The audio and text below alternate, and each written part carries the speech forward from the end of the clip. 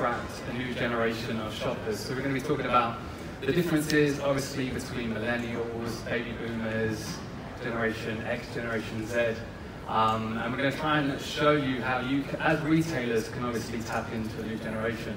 I'm joined by some amazing people. We've got Michael here, who runs Men's Finest, which is an online retail store. We've got Ting from the Ting Thing, who's a blogger, and she also runs a small blogging network in Birmingham, correct? And also Fran as well, who's a stylist. And we had an important conversation before this about this. We're trying to take it on to the stage as well. So let's start by talking about, is it essential for retailers to attract a new generation of shoppers? Let's start with you two. I would say yes, because when I studied business studies, there was always this sort of lesson about where's your next customer going to come from, and we're always taught that we need to look to the next generation whilst retaining the current generation. That's like the key, grow your brand, and to always be looking for that audience. Millennials make up a large, significant portion of the population, and it's a very fast growing portion of the population and will continue to be. But not only that, they're also the people who are the most communicative in the most immediate sense, right here, right now on social media. So if you are a brand that exists to retail to mass market, you need to find the audience that is going to talk to the mass market about your brand. Millennials are that audience. How about you, Michael? Being a retailer as well. Yeah, I mean, your question is, the answer to your question is super simple. What is the alternative? Like, there isn't the retail versus the internet versus, like, it's all there. If you're not online, if I'm a brand and I want to be accessible to more people, I pay someone to actually talk about me.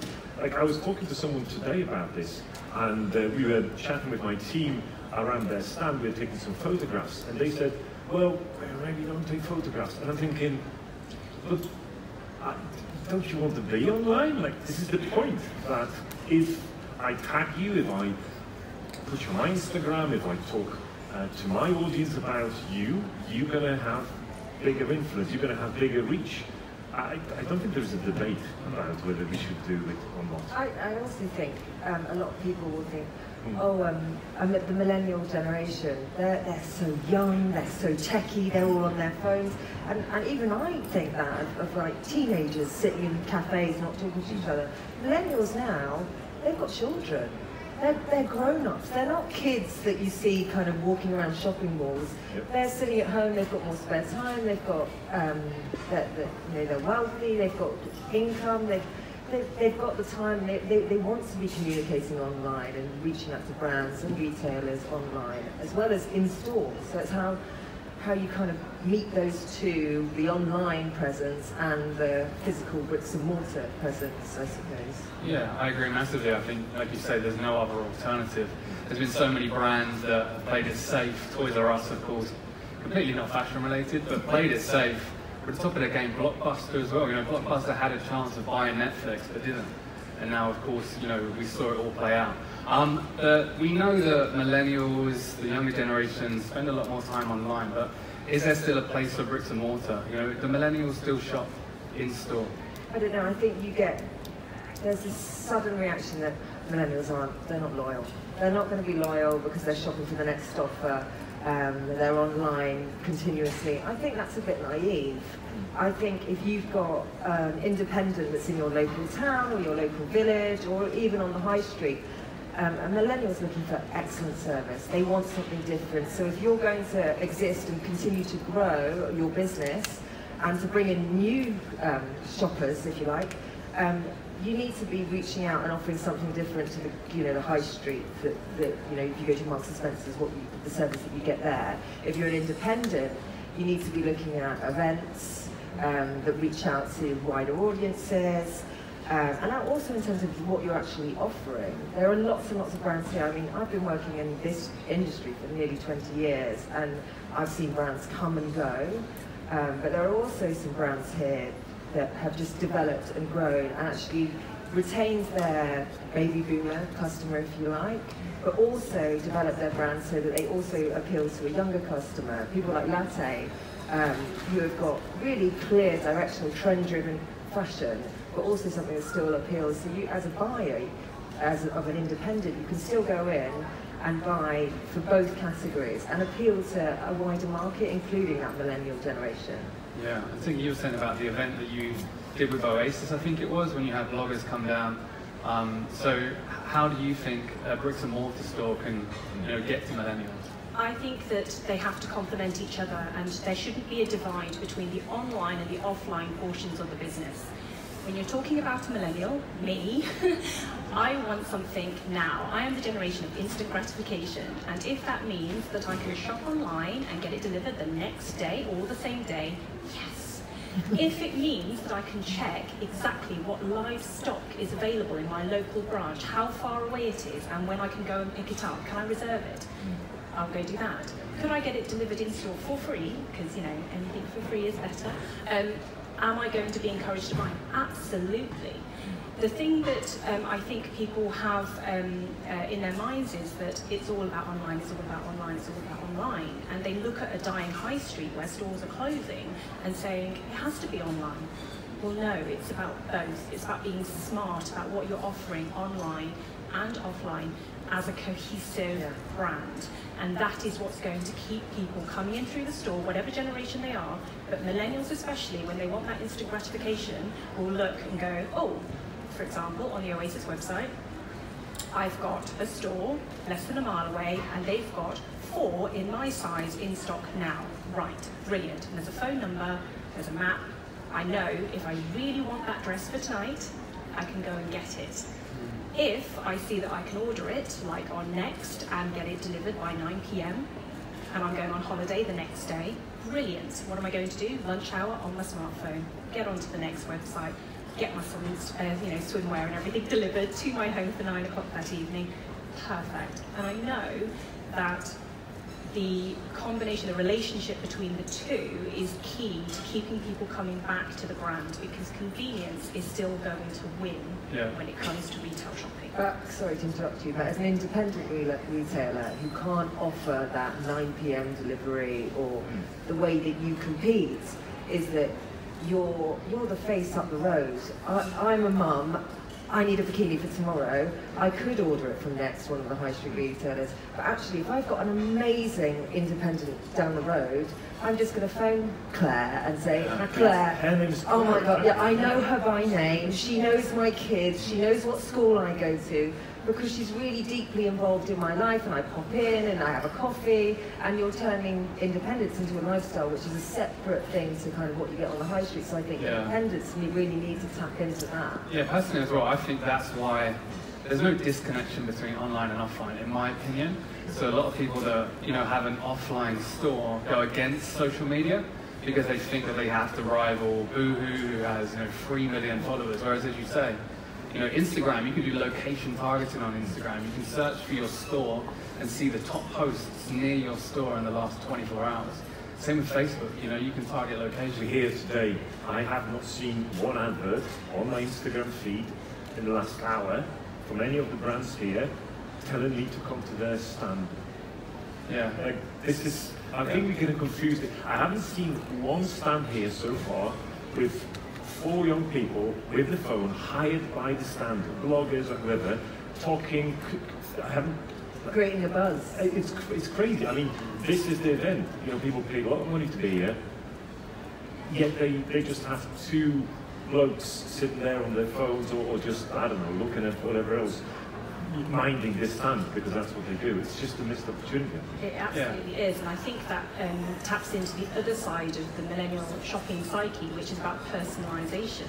And that's where independents can really thrive, is the fact that they can get to know their customers, they can talk to them one-to-one, and targeted marketing, whether it's through your email list or whether it's through your Instagram, or whether it's even just opening up a personal message conversation on a social media channel to talk about to talk to a customer. Say, oh, do you remember you came in and we chatted about the fact you're going on holiday? By the way, just to let you know, we've had some new items in, and I'm going to post them up on Instagram over the next couple of days. But if you want, I can send you a couple of pics now.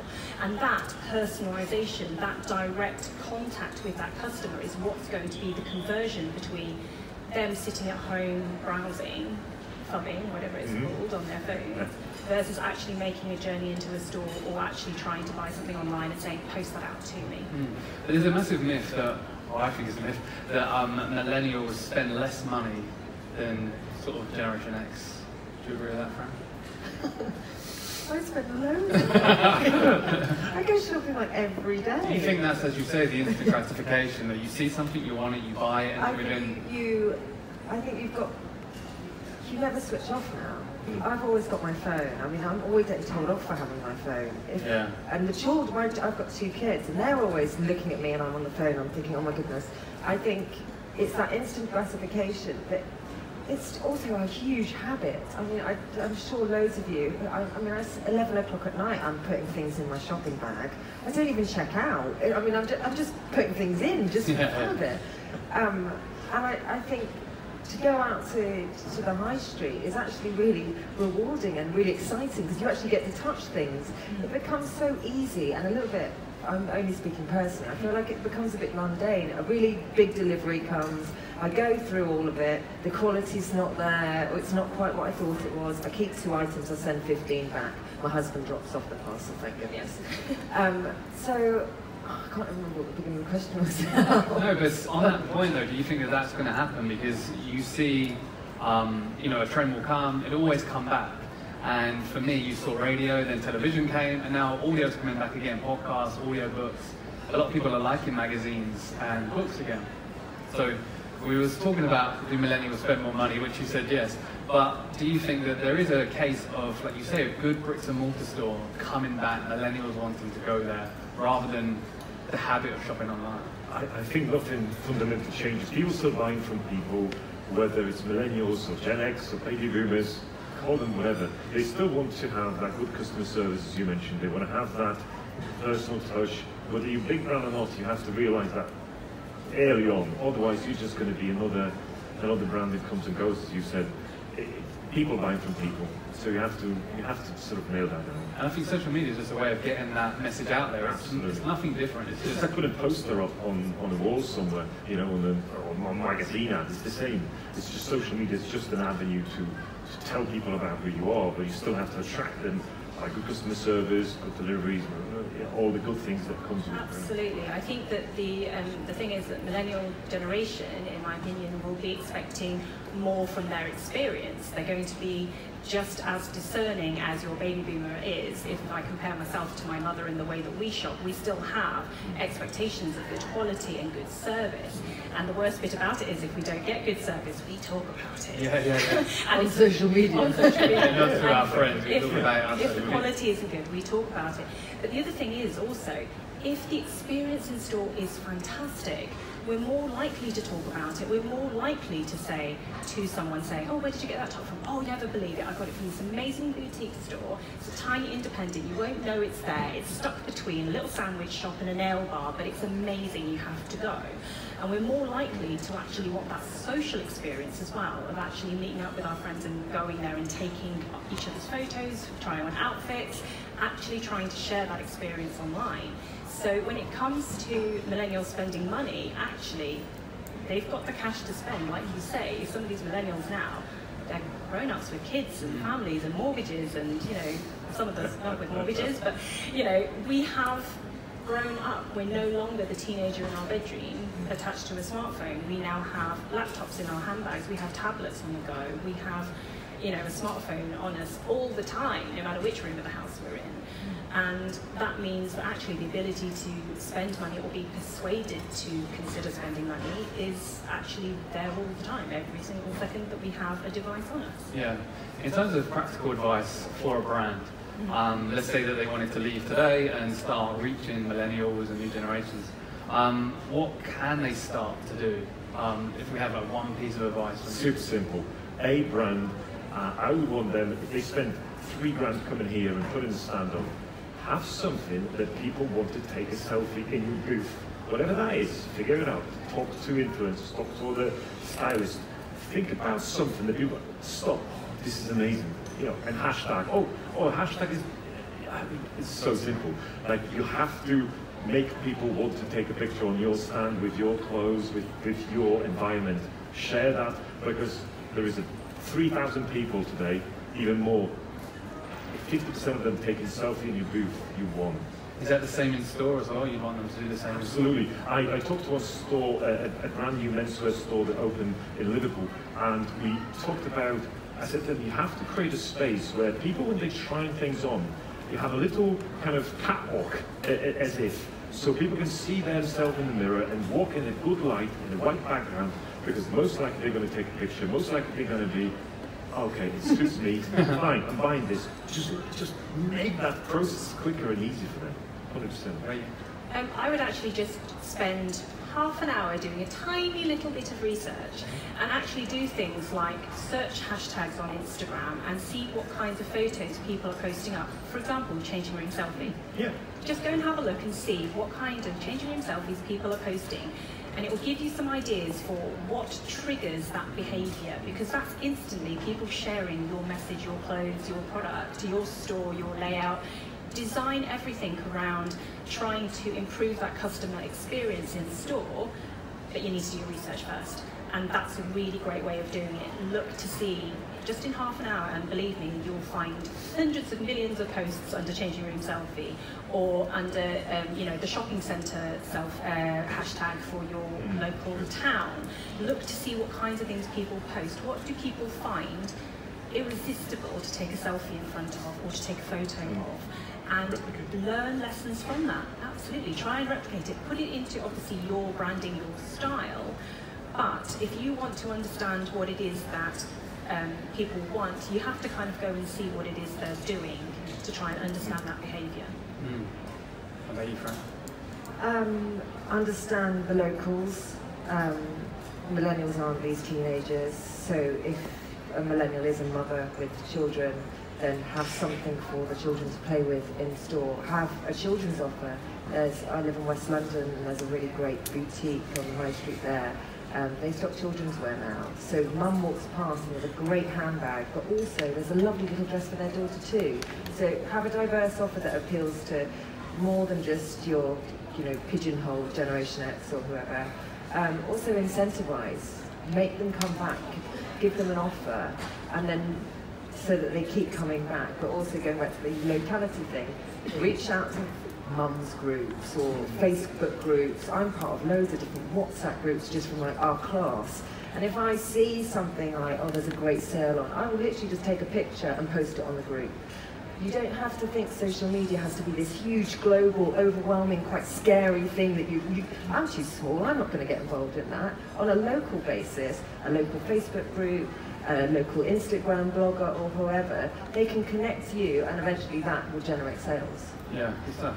So in terms of the differences, we've kind of said that, you know, you talk directly to your customer. There's some might have a brand here that wants to target millennials or wants to target baby boomers. So the difference for me is a baby boomer is someone I see dabbling in online retail. I always say they're a lot slower to scroll through Instagram. You know, so they'll be a lot slower. So they're easier to reach. I find that doing digital marketing to a baby boomer is someone that's easier to reach because they're not as quick as a millennial.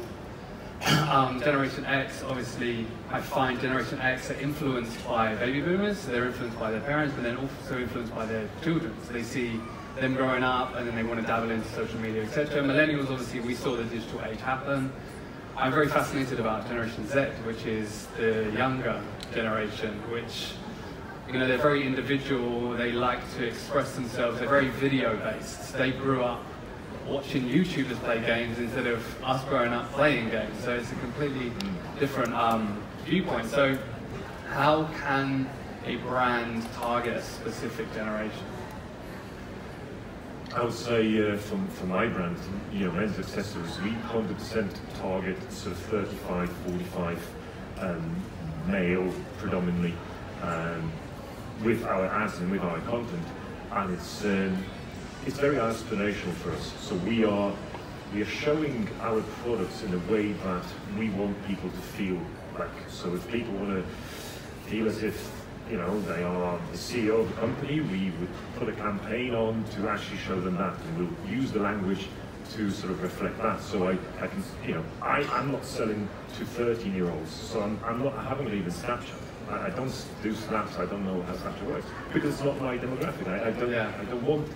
So but you have to know what your segment of the market is, and of course you do if you're a brand. I think you were saying about the difference between the way your husband buys clothes and you buy clothes. Yes. So is that a divide in generations that you were saying? It is. So my husband is Gen X and I am a millennial because of a technicality in the way they've drawn the line in ages. But actually, if you look at the way we use our smartphones, the way we shop, and the way we even communicate with friends and family, you can see a very obvious behavioural difference. So my husband will be quite happy to pay $4.99 for delivery and wait 10 days for it. Whereas I'll be like, I'm not paying $4.99 delivery and waiting 10 days. Yeah, die. No, I'm going to go to town and I'm going to actually get it now.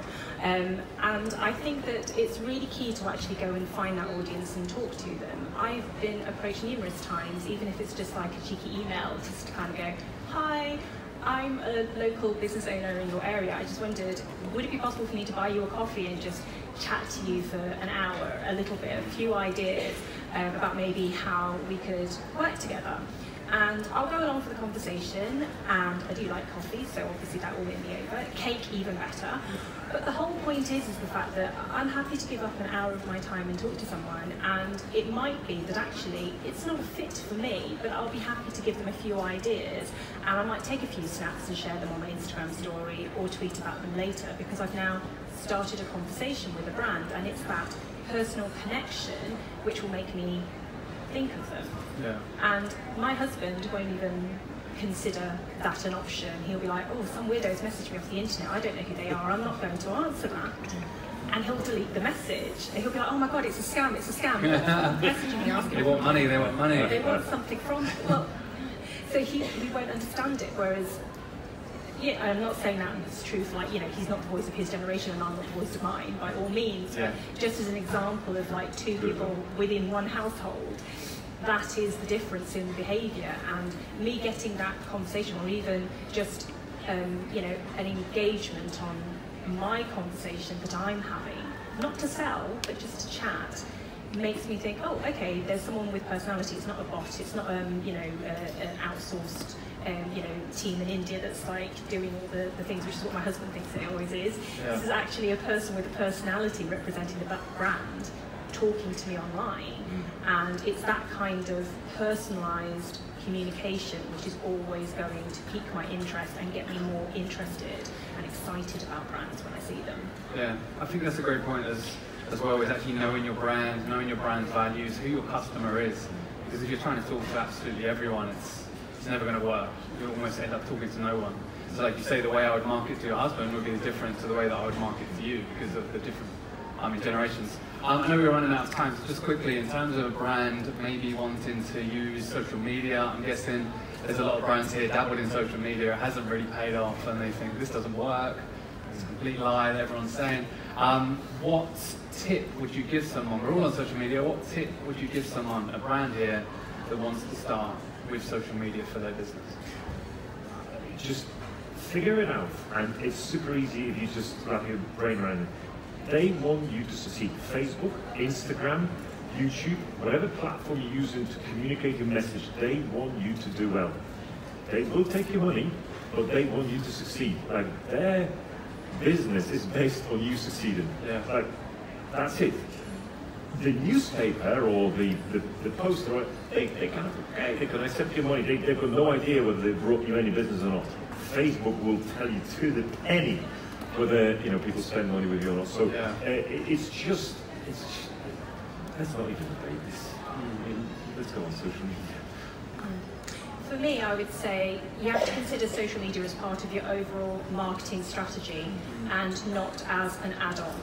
And sometimes that means thinking again about who your customer is, who your brand needs to talk to, and actually thinking which social media platform is then right for you.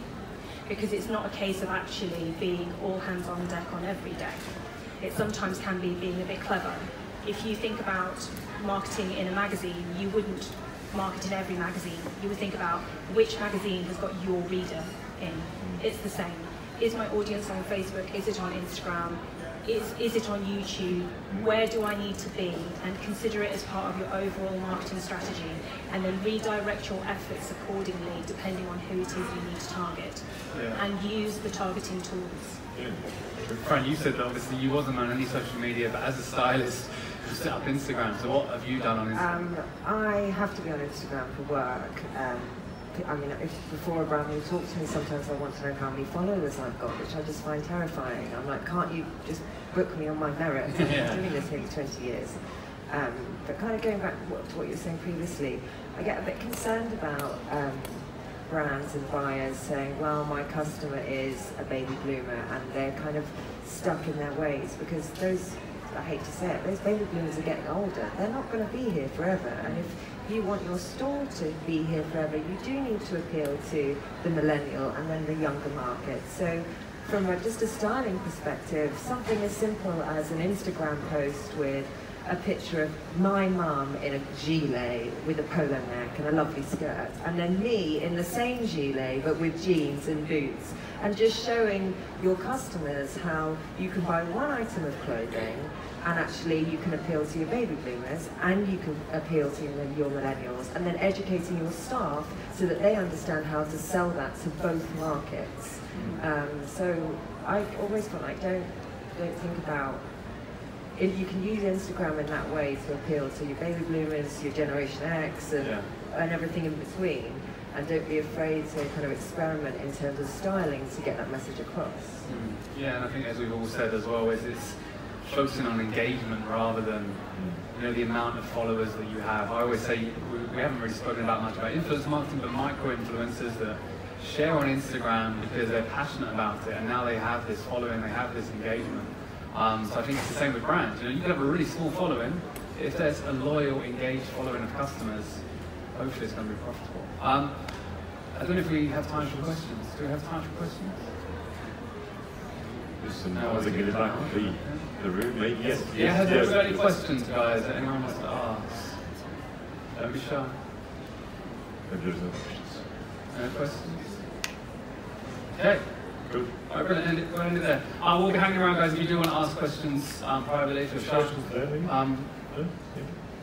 You guys have questions? No. Okay. But hopefully you enjoyed it, and like we say, we'll be sticking around if you do have any questions, but thank you for listening.